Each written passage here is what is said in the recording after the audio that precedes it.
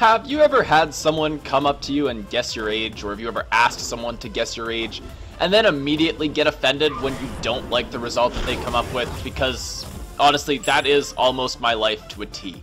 Now, for a little bit of background info, I currently work as a lifeguard with the city that I live in, and throughout this job, I have to both teach swimming lessons and guard public swimming.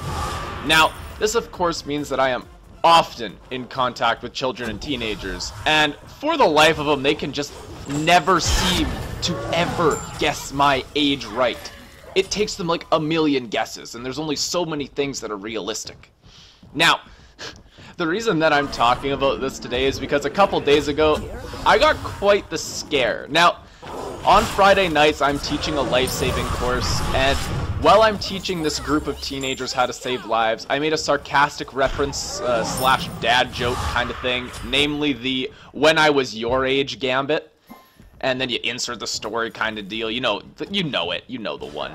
Now, upon making this statement, one of the teenagers in this class raised her hand and seemed genuinely concerned. She was convinced that I was 26 years old. Now, spoiler alert, I am not 26 years old, but this guess on its own didn't actually bother me too much.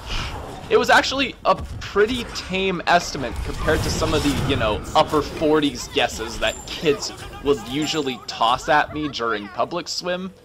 But I still looked at her, really confused, and retorted at her, saying something along the lines of, "Do you, really think I'm 26 years old?"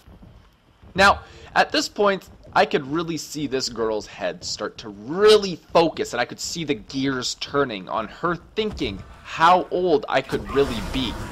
Now, she still failed really bad, and this next one hurt me a little bit more. Now, I thought I had really given all the necessary hints to, get her to guess a little bit lower, but apparently those went right over her head, because as she gathers herself, she gathers her thoughts, she looks at me, and she stares me in the eye and says, "So wait, are you 35?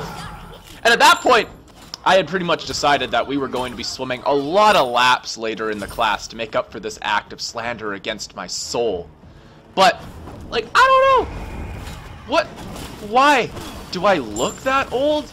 I don't know what it is about kids that they just can't seem to guess ages correctly.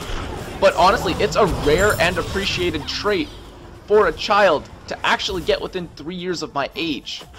But, I mean, hey, who knows? I might actually just look like a middle-aged man, but I didn't think I did. I don't know. As a general rule of thumb, please, if you are ever asked to guess someone's age, just lowball it. Reasonably lowball it. Now, if this girl genuinely thought she was lowballing me by the 26 and then the 35 after, oh, damn.